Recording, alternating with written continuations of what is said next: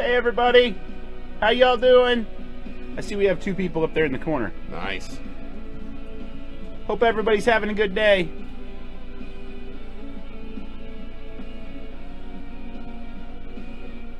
All right, good evening everyone, and welcome to Walking with God. I'm your host, Kyle Walker. I am joined this week by our good buddy, Joe. Joe, welcome. Way, man, it's good to see you. You too. It is Tuesday, October 17th, and we are going to just go ahead and jump right in with just a few quick things. First of all, anyone who ordered a t-shirt, they're in the mail. T-shirts are on the way, so Joe will have his for next week. I am looking forward to it. And that's going to be awesome. So shirts are coming. That's great news. I wanted to give everyone a quick update. If you remember, a few weeks ago we had our friend Mr. B. Mr. B actually sent a message to the show asking for some advice for a situation that he had on if he and his daughter, who were living, as I found out, in Alabama, should move back home to Florida so that his daughter could be closer to his ex-wife and closer to her mother, and then he could be closer to family. And he asked everyone's opinion. Many of you ventured an opinion, which I thank you very much for. Got an update from Mr. B. He did go home. He and his daughter moved back to Florida. He left his good job in Alabama and has already replaced it with a good job in Florida. So everything is coming up roses for Mr. B. So he wanted me to tell you all, thank you very much for all your words and your support and your opinions, because he asked for them, we gave them, and everything is going great for Mr. B. So awesome news. I'm super excited to share that with everyone. So with that taken care of, let's jump right in. We are going to do a 2-week episode on forgiveness starting tonight. And so the first thing I wanted to do is just kind of give you a little bit of a disclaimer. We're going to come at you real. We're not going to sugarcoat. We're not going to blow smoke. We're going to talk about various aspects of forgiveness, which is a very all-encompassing and very wide subject. It's not all going to pertain to you, but find what does. Mm-hmm. Find the points that matter to you and then zero in on that. And, this is something that we all fight, and we all fight it every day. And so we're going to talk about forgiveness. And I wanted to tell you guys, this is kind of my little opening statement. We're talking about this because I feel that it's going to be helpful. If you think of forgiveness as a battle, an everyday battle is kind of how I feel that it is. Joe and I are not the generals sitting back on the horses telling you guys what to do. Mm-hmm. Absolutely not the case. I know that he and I were down in the trenches with you, because I am constantly fighting this battle every day of forgiveness and trying to do things the right way and not hold on to certain aspects of my past and my anger. So I want you to know that we are not just sitting up here looking down on people and trying to lecture at you. We are talking to you. We are not talking at you. We're talking to you. And I hope that this will help. And that's what I've got. Joe, your opening statements before the court, please, sir. Before the court. Yeah, and like Kyle said, guys, this is a very difficult subject. What you're not going to get from Kyle and I tonight is a lot of humorous little anecdotes. You're not going to get any like half-baked analogies. No. Because truth of the matter is, this subject doesn't warrant those. It merits something much bigger than that. And so we're going to come at this from a real place. And for us to be able to do that, you've heard a little bit of Kyle's story. Yep. And a little bit of where Kyle comes from with this place of through his divorce. Yep. And this concept of forgiveness. And I think it would be foolish of me not to be able to say there's an element of this that I have to share a little bit of myself and how I've gotten to the point where I'm at as we wrestle through these things. 2.5 years ago in my home, we hit one of the most difficult spots that we could ever imagine, that we could ever have dreamt of. And I'm not going to go into a lot of details because I want to respect the people that were involved on both sides. Yes. But we invited someone into our home and we cared about them and they trusted us. And they didn't trust, we trusted them. And the person we invited into our home and took full advantage of that trust. Yeah. And attempted to hurt, at that point in time, my 4-year-old. It was a very difficult time. It was something that and I apologize if I get a little emotional on this. It was something that we had to work through, and forgiveness became a question that I had to wrestle with of, am I going to forgive, or am I going to hang on to this? Do I want this to be something that I carry? And the truth of the matter is, guys, is in that process, I realized there were 5 barriers that I put up in my own way that are things that we're going to talk about tonight. But they're barriers that I had to come up with an answer to. They're barriers that I had to come up with a legitimate heart and head reason to be able to move beyond. And so Kyle and I are going to talk about those this evening. And I can't help but think that these barriers, maybe you can't put words to what are the barriers that keep you from forgiving someone, but maybe these will help you with that. Right. And the only way I know is to be able to say, this is the order in which I went through these. And we're going to talk about them quickly. Yeah. Well, probably not too quickly. We're going to take time when we need to, and we're going to break these things down. And like always, I'm going to bring Scripture to this and be able to say, this is what Scripture says. Because in my opinion, this is my opinion, Scripture is the only real answer to this. The Jesus that I find in Scripture is the only real answer to any of these barriers that I find, that I put in my own way, and I want to be able to explain that. So, you know, Kyle, the first barrier that I put in my way is, man, I can't forgive this person. They haven't apologized. Yeah. They haven't apologized. They don't. They aren't even sorry. Right. So I'm not gonna forgive them, because it just doesn't seem like that would be the right thing to do. Sure. And so I don't know about you, and I don't know if that's something that you ever dealt with when you were walking through your divorce. And I know a little bit of your backstory. Yep. But no, is this a barrier that you ran into? This is absolutely a barrier that I ran into. Here's what happened, and again, I've always been honest with you guys about my situation. This is not going to be ex-wife bashing in any way, shape, or form. This is factual, and this is how the conversation went. 9 months after my divorce, I was on a phone call with my ex-wife, and I will freely admit that on that phone call, I was ready to put 9 months of pain and hurt behind me. I knew about the situation that had happened with a coworker of hers. Really nothing at this point was secret anymore. And I wanted, as Joe just said, I wanted the apology. I wanted the apology that she cheated on me, that this divorce came because of another guy.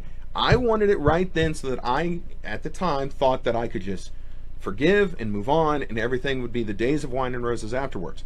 So on this phone call, it was an hour and a half long, as I'm sitting there trying every way, every different angle to approach, kind of getting this out of her. Here's what I got at the very end. I did not get an apology for the extramarital affair. The apology sounded like this: I'm sorry that what I did hurt you. Not I'm sorry for doing it. Yeah. Just I'm sorry that you were hurt because of it. Yeah. You know, I'm sorry that this hurt your feelings. But in her mind, and I even asked this question, and the answer was yes. In her mind, the ends justified the means. The ends of the end of divorcing me and being with the new guy was justified in her actions of breaking her vows taken before friends, family, and God. So that's the closest I ever got to an apology. Now, is that an apology that you can forgive immediately off of? Well, I'll tell you, no. No, it did not. And again, if you remember my timeline, I was not anywhere close to returning to church at that point. I was still very, very, very far away from God. So if you want to take just a guess on how my response was to that, I'm pretty sure you can fill in the blanks based on what you know of me and where I was at that point in my life. Sure. So. You know, Kyle, it's interesting, and I have to wrestle with these things in two separate ways. Okay. I have to wrestle with them intellectually and emotionally. Yep. And intellectually is not always the most difficult part. That's oftentimes the easiest part for me. Sure. And when I was wrestling through this idea of forgiveness, and when I've had to wrestle through this idea of forgiveness in the past, you know, the thing that continued to pop out is that forgiveness is a personal thing. Yes. Reconciliation is a mutual thing. Reconciliation takes place between two people. Yeah. Forgiveness, though, is a decision that I make. You know, but then the other side of this is, I knew this. I mean, I knew this going into that forgiveness was something that is totally on me. Yeah. It had nothing to do with anybody else. But it was that heart level thing that I couldn't get my mind around. And I said, guys, we go back to that basis of Jesus, and that's where that's where I have to wrestle heart level, is in that basis of Jesus. And it was interesting because the reading that I was going through at that point in time was centered in the book of Luke, right around the crucifixion. Right. And the days leading up to it, and the crucifixion, and the days following. And there's a spot in here in Luke 23:34, where it says, "Father, forgive them, for they know not what they're doing." Mm-hmm. He's looking out on the crowd who are jeering him and making fun and hitting him and throwing things at him. And he looks, and in the midst of this, Jesus says, "Father, forgive them, they do not know what they are doing." Now, I believe firmly that the person who invaded the trust and of my family knew what they were doing in the moment, but they did not understand the long-term ramifications. Okay. They knew in the moment that what they were doing made them feel good. They knew in the moment that what they were doing satisfied a need, but they didn't understand the long-term ramifications. So it became, did they apologize? No, but Jesus set the example that says, I'm supposed to offer forgiveness regardless of the station of someone else's heart. Mm-hmm. And the crazy part about this is Christ is hanging on the cross, and he's saying, "Father, forgive them, for they do not know what they are doing." That verse continues, it says, "And they continued to cast lots for his clothing." Right. It wasn't like he said, "Father, forgive them," and it was done. Yeah, and they weren't asking for that forgiveness. They weren't asking for it. They Right. didn't think they needed it. Sure. They felt justified in what they were doing, but Jesus still went and said, "Forgive." And so that's how I had to wrestle with that one on a heart level. I mean, I knew that forgiveness was personal, that reconciliation was mutual, but forgiveness was personal. Okay, so let me Go pause ahead. you right there. I've got a little surprise for Joe. And this is something I want to caution everyone on. When I first got my divorce, I ran out and I grabbed every self-help book that I could on how to deal with this stuff. Now, we've just heard that forgiveness is personal, and we've heard how it's based in Scripture. Well, here's this book that I dug out from my divorce days. And I want to read you guys just a little piece of it. And then you tell me if this is in line with what we're talking about. All right, so this person has said, "What is genuine forgiveness? Unlike refusing to forgive, cheap forgiveness, or acceptance, genuine forgiveness is essentially interpersonal." Okay, that sounds right. Mm-hmm. "It requires the heartfelt participation of both of you. Here are its three core interpersonal features. Genuine forgiveness is a transaction." Okay, but here's where I really wanted to focus. Genuine forgiveness is conditional. Genuine forgiveness must be earned. It comes with a price that the offender must be willing to pay. In exchange, the hurt party must allow him or her to settle his or her debt.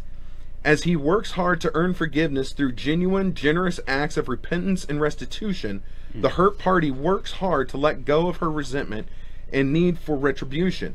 If either one of you fails to do the requisite work, there can be no genuine forgiveness. So Your Kyle, thoughts, sir? So Kyle, I first thing when you were reading this, I almost said a word that I'd have to ask forgiveness for. Yeah.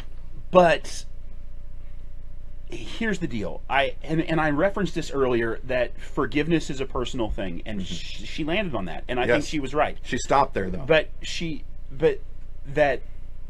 that reconciliation is a mutual thing, and I think that a mistake that we can make is that is that we think we can confuse forgiveness and reconciliation. Yes.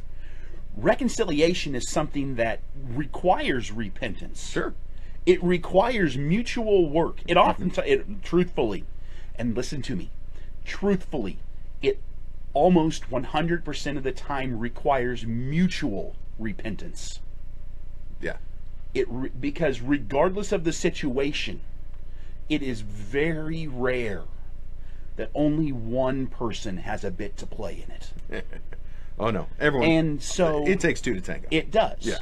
And so I think where she went awry, went astray. where she went awry was in the fact that she said forgiveness can only happen through the work of another. Genuine forgiveness. Well, genuine reconciliation can only happen with both. With both. Right.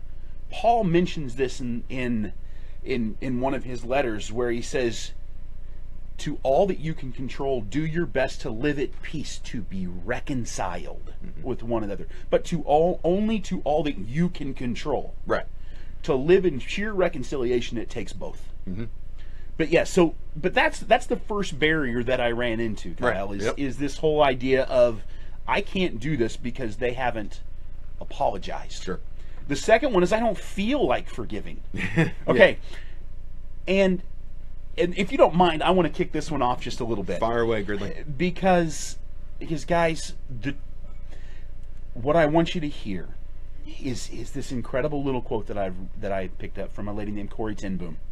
Corrie ten Boom, if you are not aware of who she is, she's a Holocaust survivor. Her family was murdered in front of her. At one point in time, later in life, she ran across the person who did this. Yeah. And he asked for her forgiveness. And now this was the guy who was responsible for killing her whole family. For killing her family. Her whole family. Yes. All the family that was in the concentration camp with her. Right. Okay. She called him one of the most ruthless guards at that concentration camp. And she talks about how she couldn't forgive on her own because she didn't feel like it until she realized this thing, that forgiveness is an act of will. Yeah. And will can function regardless of the temperature of the heart. Forgiveness is a choice, not a feeling. Right. If we're dependent upon our heart to tell us when it's time, the heart is fickle. The heart will change. The heart can go up and down with the waves of the ocean. I don't know about you guys, but there are moments when I wake up in the morning and I'm having a great day, and it takes one little thing, and my heart goes here, and I'm angry, and I'm vengeful, and I have all this stuff going on inside of me that I know is not correct. And I have to make decisions even in the midst of those emotions. We all have to make decisions in the middle of emotions. Forgiveness is a decision.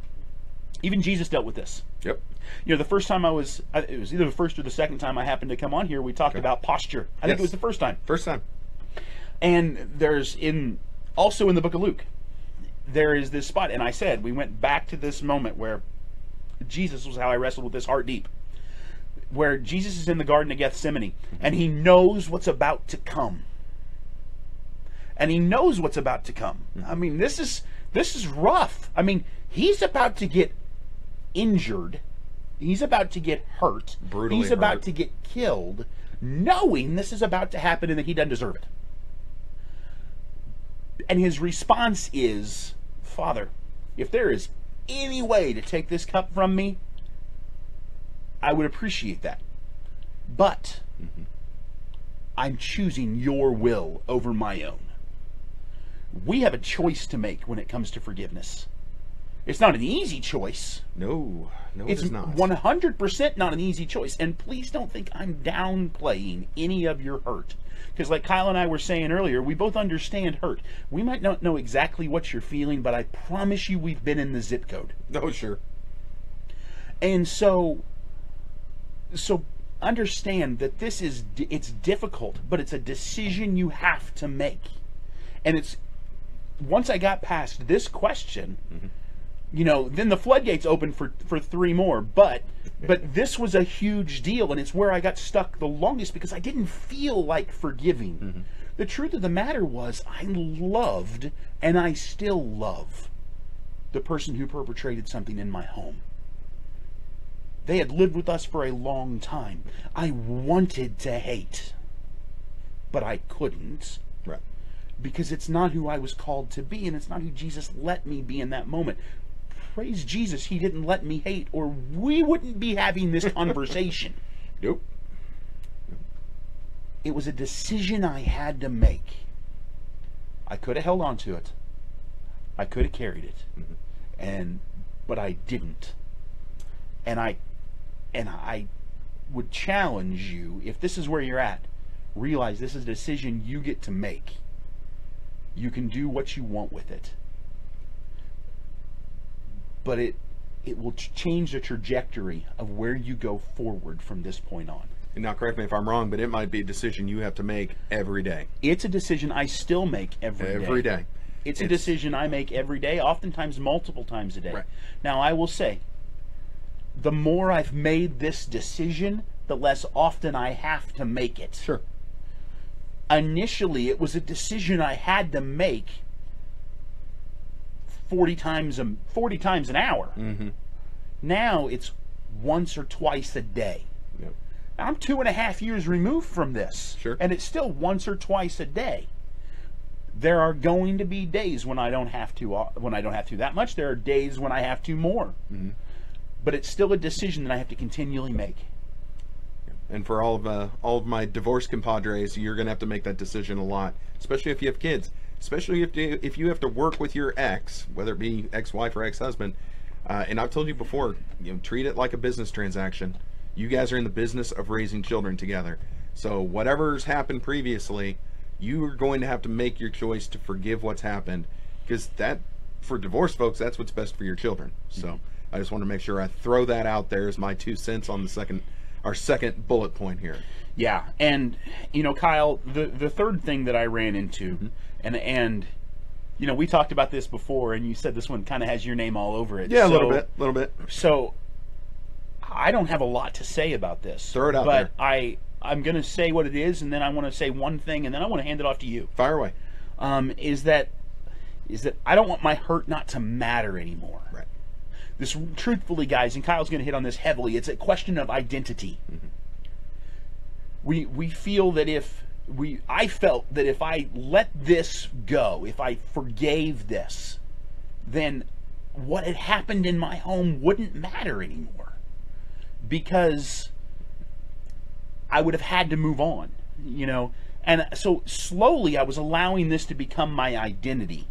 I ran across this really cool quote, and it says, "Forgiveness is not about absolution. Mm-hmm. It is about relieving oneself of the identity of victim and moving into our true identity." Yeah. And this idea of identity of being a victim, yep. I truthfully think that, we can all fall into that, and we can fall into it multiple times. Why do pigs go back to their own stuff? Because it's warm there. That's right. It's comfortable. Yep. Not because they want to smell bad, but because it's what they're accustomed to. Mm-hmm. Don't hear me, I'm not calling any of you pigs. But the idea You can call me is that. the same. Yes. So Kyle, I'm going to toss this off Sure. to you for a moment, Well, and then when you're done talking, I have just one more thing to say. Sure. Well, and this is something that we've talked about on a previous episode. It's finding your identity in your pain. And we talked about, for us divorced folks, we cease to become, for so many, probably years, I was not Kyle Walker, I was the divorced guy. Because I just lived in that pain as long as I could. And due to the unfairness of my situation, I had to make sure I brought it up as much as possible. Now, I'm allowed to for the sake of this show, because that's kind of what this is about. But I would live in that all the time. It became who I was. I was the divorced guy. And as we've talked about previously, when you find out who you really are, well, no, I'm not a divorced guy. I'm a Christ follower who's been through divorce. And now I am a Christ follower with a divorce show who wants to help other people. And I've told you from day one, I want to help you skip some of the steps that I personally took, because I know they go nowhere except maybe head first into a brick wall, and it hurts. So yeah, I felt for so long like my pain didn't matter. And it's because I never got that apology. Looping back to our first question, I never got the apology for what happened to me. So therefore, my pain matters more than everyone else's, because I'm still hurt. I've still never gotten the apology. Things have still never felt better. And I just lived there for so long. And I will take this point right now. I see that we've got 11 people watching.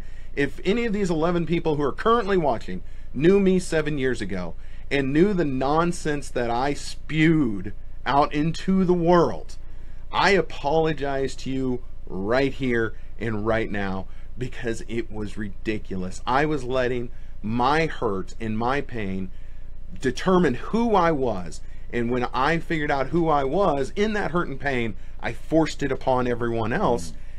And what good did it do? Well, it cost me friendships. It probably cost me some respect, and rightfully so. Because when you carry on in such a juvenile manner, it's going to cost you more than you see in that moment. When you let your pain talk, it's going to say stupid things, and it's going to cost you more than you realize because you're not thinking clearly. So yeah, no, I wanted to live in my pain. My pain is who I was. I was angry, and I was going to let everyone know I was angry. I was treated unfairly, and I was going to let everyone know I was treated unfairly. And then I told you, even just this calendar year, my boy Clint, you know, shout out if you're watching, who told me that even though my situation was unfair, it's not any less unfair just because I don't live in it anymore.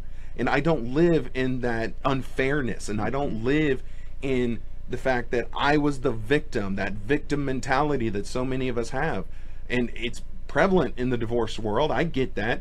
Both sides think they're victims. Both sides think they're treated unfairly, and both sides are mad at the other side because, oh, it's all their fault that I'm so angry, or I'm so this, or I'm so that.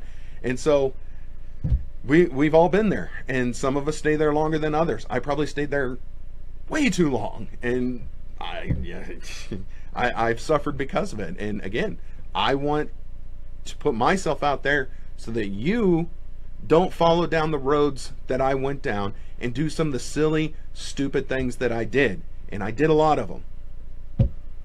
Yeah. You know, and the truth is, guys, oftentimes as Kyle said, the stupid things that we do or the things that we do in the moment that again make us feel better for that long. Yeah. Whether it be tossing something out on social media, or speaking ill of someone in front of other folks that would have relationship there. Yep. You know. Yep. Or asking folks to pick sides. Oh yeah. Yeah. Or truthfully, I mean, sometimes it's acting out in anger towards that person. Sure. You know, whether it be raising your voice or worse than that. Because I mean, some folks that it doesn't stop at a voice thing. No. And each one of those things just further nails that thought of this is who I am. Mm-hmm. I am my hurt. Yep. Guys, regardless of whether your pain was something that was done to you, something that was done to someone around you that still affected you, something that you were a mutual participant in, your pain does not have to define you. When I wrestled through this, the answer that I knew was this idea that forgiveness is not about absolution. Right. I knew. I didn't have those words. Somebody else is much more eloquent than I am. A little smarter than us. Yeah, it didn't take a lot. Nope. But that's what I knew. But what I learned from my time with Jesus, and I had a friend of mine, dear friend, his name is Jimmy, and Jimmy's a dear friend of mine, and he goes, Joe, I need you to listen to who Jesus says you are, and what Jesus says about you. And he just started speaking the gospel of Jesus into my life. And he was saying things like, there's no condemnation for those who are in Christ Jesus. We are a new creation. The old is gone and the new is come. Right. We are more than conquerors. And he looked at me and he goes, and I'm going to use a non-pastoral word here, and it's okay. He goes, Joe, you are a freaking child of the King of Kings. You are a co-heir to the throne. He says, it's an amazing thing. He goes, yeah, in this moment you're hurting. Right. He goes, but your dad says there's no condemnation. Your dad says that you are a new creation. Your dad says you are worth 100% of everything that he did. Even though you don't necessarily feel like it. Right. So guys, the answer to I don't want my hurt to not matter anymore is really, where's your identity? Yeah. Where do you want it to be? Do you want it to be in a spot that says, I'm a victim because my friends, I know people who have lived that and are still living that, and if you live there, you become angry, you become hurt, and you get to a point where you think the entire world is against you, and I'm telling you it is not. Or you can find your identity in the one who created you and what he says about you. That was a huge thing. Yep. But to realize I don't want my hurt to not matter anymore wasn't necessarily about my hurt. It was about my identity. Right. Yep. You know, and Hurt's just a piece of it. It is. Yeah. It is. The next two are going to sound real similar, but there's a key difference. And I want to make sure we hit on the key difference. And the first one is I want the scales to be equaled. It means I am owed something. Sure. Now, initially I felt I was owed an apology. Yeah. And then I just felt I was owed something, and I had no clue what in the world I was owed, but I felt that I was owed something. That my family was owed something. And I was not okay with this idea of not being able to be to get what I felt we had coming to us, even though I didn't know what in the world that was. Yeah. And you know, and as I was working through that, I felt that, all right, hey, if what do I deserve? I don't know, but what I felt was I can't forgive this because what I'm owed is not to excuse this. I can't excuse this. And you know, so guys, when we forgive evil, we don't excuse it. We don't tolerate it. We don't smother it. We don't hug it. We don't make it all good. We look evil in the face and call it what it is. And it's a hurt. What are we owed? We're owed the honesty that what you're walking through hurts. Yes. What you're walking through, other people might not think would hurt. Other people might look at it and say, that's not that big of a deal. But I'm telling you, in the moment, what you're walking through, it hurts. And I can't apologize for others. But what I can say is I am incredibly sorry that you're walking through this. And my level of sorry is nothing compared to the hurt that my Heavenly Father feels as you hurt. So what do we really deserve? This is where I had to answer this. What did I really feel that I deserved? What was I owed? I wasn't owed anything. But what I was given was the compassion of Jesus and the love of others who didn't understand what I was going through. Right. But they understood that I was hurting. And so, you know, here's the thing. And this is, I'm going to prop the phone line just for a second here. We haven't done this, and I know that Kyle put it up here, but if you're walking through something, guys, the numbers on your screen, please don't hesitate to call us. Kyle will answer his phone. It'll ring right here. And we'll talk to you. Sure. Because I want to be able to tell you how sorry I am and be able to remind you how much more our Heavenly Father hurts and mourns with you. So that was the answer. That was not only the intellectual answer. The intellectual answer is I didn't even know what I needed. Right. I didn't know what I was owed. I just felt I was owed something. Sure. The hard answer was I wasn't owed anything. Right. But I was gifted compassion. I was gifted mercy. I was gifted love. Those were gifts. They weren't something I fought for and earned. They were just something that was gifted to me, and something that you guys are gifted as well, if you're willing to receive it. And Kyle, the last one of these is a huge one. Yes. And Time Magazine wrote an article 3 years ago, and they talked about forgiveness and the process of forgiveness and why people don't forgive. Okay. And they wrote about 3 paragraphs on a couple of things. And then they wrote 3 pages on this last one. which is I want justice. Right. Yep. And justice is it's an understandable desire. Mm-hmm. I mean, I'm sure there were times when you wanted justice. Oh, sure. There were times when I wanted justice and it didn't feel like we were going to get it. Right. Yeah. And ultimately, you're not going to get it probably in the way that you think. But yeah, in my situation, let's see, I wanted justice. I want justice for it's getting close to about $150,000 now I've paid post-divorce, where I live, under the poverty line. I often thought, well, I really want her new marriage to fall apart, and that might be justice, although really it's not, because I don't wish divorce on my worst enemy. We all know how awful it is, and that even includes my ex-wife. I don't want them to get divorced because it's terrible, and ultimately it would affect my kids. But yeah, no, I wanted justice for every wrong I suffered from my ex-wife, every wrong I've suffered in the so fun world of adult dating, every financial justice that I could get. Yeah, you want it all, don't you? I sure did.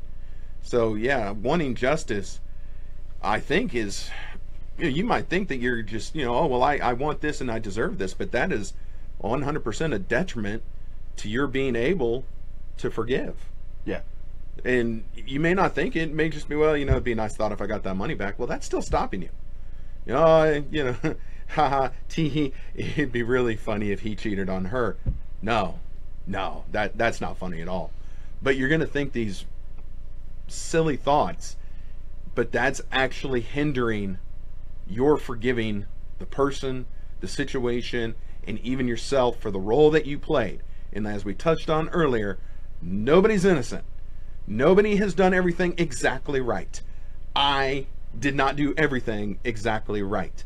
I have thought of maybe 150,000 ways I could have been a better husband at that time.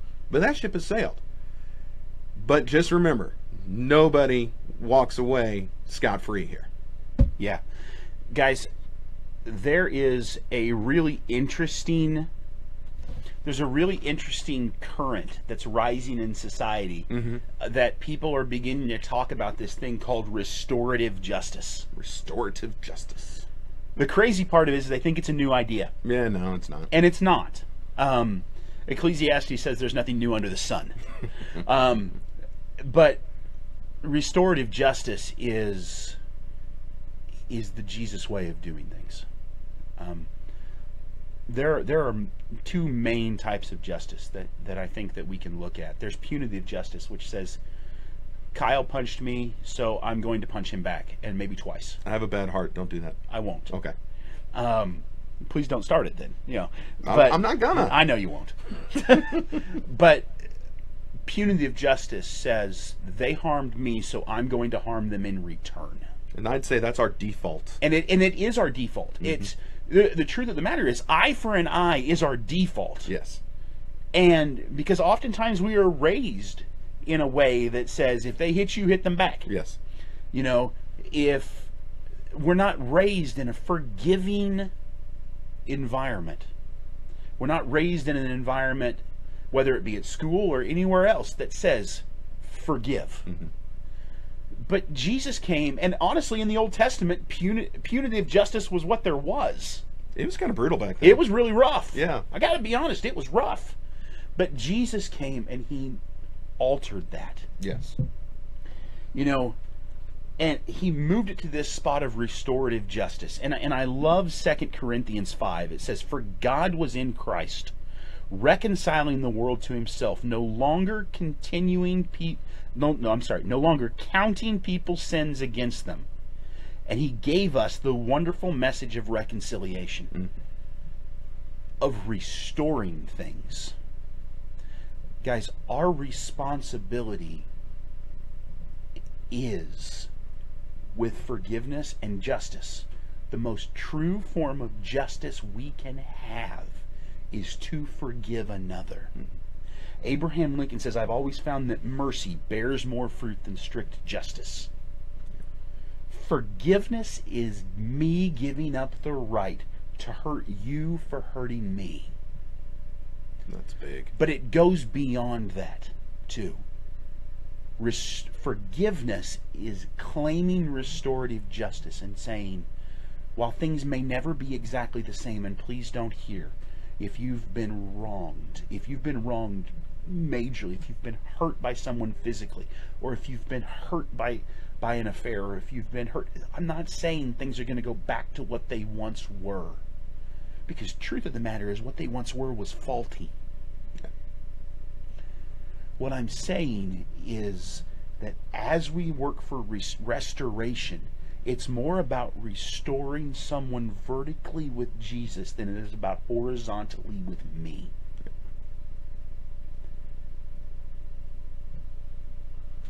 One of the prayers I pray on a daily basis, and it's one of the more difficult things that I have to pray, and sometimes I have to be honest with Jesus and say, I'm saying this because I know I'm supposed to, not because I want to, is that I pray that there comes a day that the person who violated the trust in my home finds himself in a place where he gets to meet Jesus, and that something radically changes in him. Not so that we can be restored to something what it once was, but so that he can be restored to the life that he was designed for. Because the truth is, he'll never be in my home again. Never. That wound, that chasm has been built. But that doesn't mean that we can't work towards restoring not only his relationship vertically, but mine. Because that's what Jesus did. Mm-hmm. Jesus, hanging on the cross, rebuilt a bridge between us and his Father. The cross is one of those things. It's such an amazing thing, and it is that bridge. It's the ultimate source of forgiveness. Mm-hmm. It's also the ultimate source of justice, even though what was done to Jesus was so unjust. A little bit. He allowed injustice to be perpetrated upon him to enact true justice. Mm-hmm. Revelation 21 says, he will wipe every tear from their eyes, and there will be no more death or sorrow or crying and pain.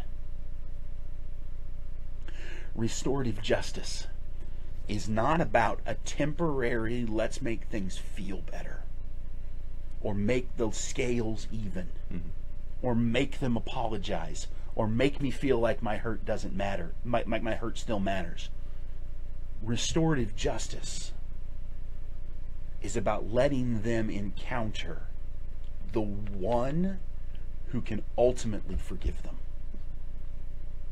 and re-engaging with the one who can ultimately forgive me. Mm-hmm.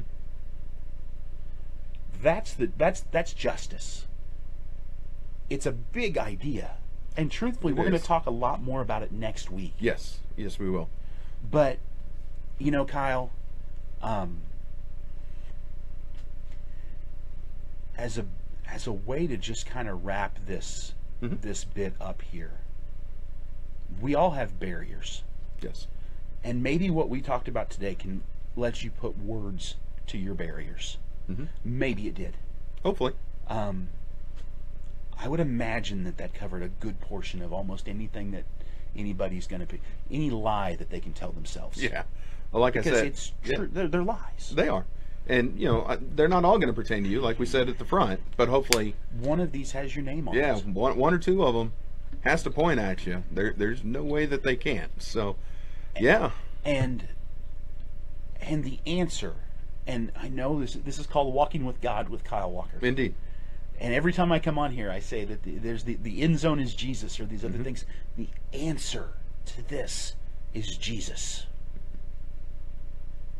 The answer to this is Jesus. He is the source. He's where we need to run when we're hurt. He's where we need to run to be able to answer the lies that are put in front of us. He is the only true answer. But even knowing that isn't always enough. Which really does kind of lead us into the segue for next week, and then we'll pray and wrap this thing up. That's right. So go ahead and tell all that you can disclose about next week. Guys, one of the things that I've learned through this process of being able to forgive, to the extent that I've been able to, right, is that, excuse me. You're good. Is that I can only forgive to the point that I've allowed Jesus to forgive me.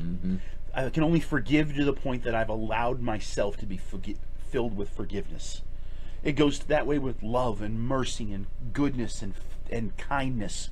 I can only be kind to the extent that I've allowed Jesus to be kind to me. Right. I can only love to the extent that I've allowed Jesus to love me. And I found that in this situation, there was a little bit that I was still hanging on to. And the truth is, it was because I had some stuff in me that I was like, okay, this is too big for Jesus to forgive. And so what we're going to talk about next week is, what does receiving forgiveness really look like? Not only horizontally, because there is this horizontal thing of how do we seek out forgiveness? Because while we've talked today about the hurts that you have felt, we also have to be honest with the fact that we have all damaged someone else, or multiple others,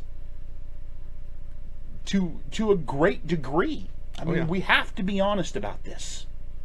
There's no one here who is without fault, who is without blame, who is without the need to be forgiven at times. True statement. True statement. But we also want to wrestle with, what does it look like to receive forgiveness vertically? Yes. Which, after we wrestle through that, and I got a really good buddy coming to help us with this. He's awesome. You don't want to miss him. That's right. But as we wrestle through that, then we can ask the question, how do we forgive others? Yes. How do, once we've answered these barriers and once we've got here, what does forgiving others really look like?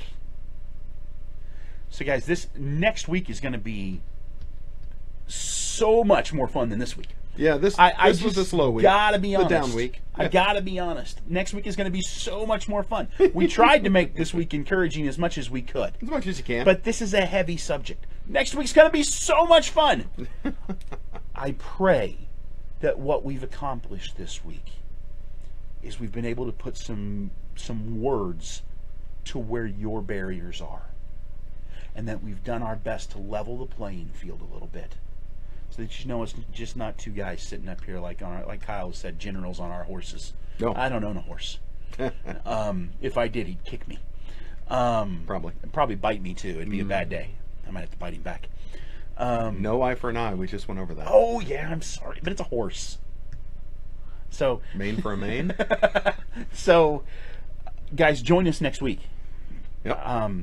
Kyle, I know you might have a little bit of housekeeping to do. Oh, maybe here just at the end of this, and I know we want to pray. So what I'm going to do is I'm going to be quiet. I'm going to let you carry it from here, buddy. Thank you. This has been Walking with Joe. Whatever. Yeah, no, not much housekeeping. Thank you all very much for watching tonight. Yes, this was the more serious of the two episodes. Next week, with Who's Coming, it is going to be, it is really going to be so much fun. I am it's going to be a blast. Stupid excited right now.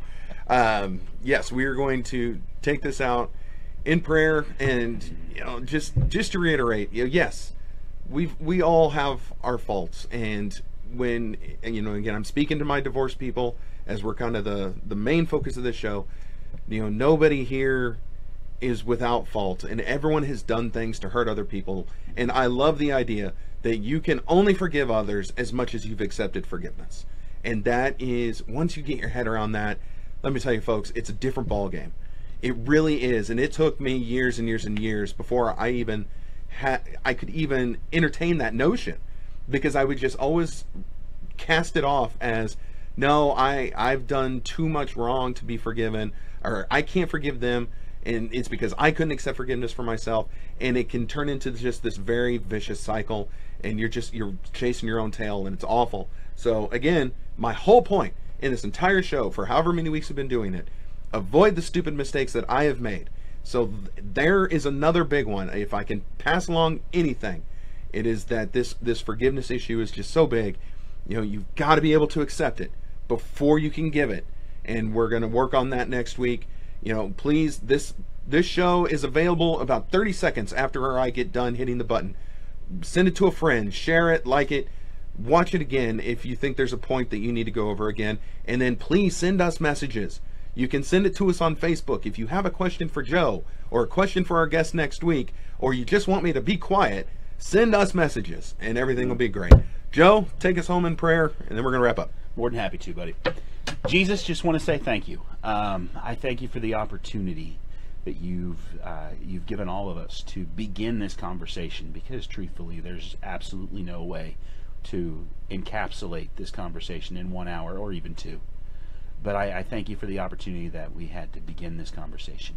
It's been a pleasure just talking to you for the last hour and being able to share the things that you've taught us. So Lord, I say I love you, and I will talk with you again real soon. Amen. Amen. All right, this Sunday is the running of the Marine Corps Marathon. That's why I'm wearing my Washington hat. I went and ran the Marine Corps Marathon in 2015. Amazing race. So if anyone out there that is watching this is running that, good luck to you. I hope the wind is at your back. Enjoy every moment of it, because it is momentous and historic. So there we go. Go runners. Such a fun race. I'm glad you can't see it. I've got my, oh no, it's over here. There's my Marine Corps Marathon emblem right there. Awesome. So anyway, everyone come back next week for our special guest. We'll probably run over a half hour yet again, but hopefully nobody minds. And then we're off for Halloween the week after that. So everyone get your costumes and get ready to go get candy, because it's sugar time. So have a great week, everyone. We will see you in 7 days. Say bye, Joe. See you later, everybody. Bye, Joe. There you go.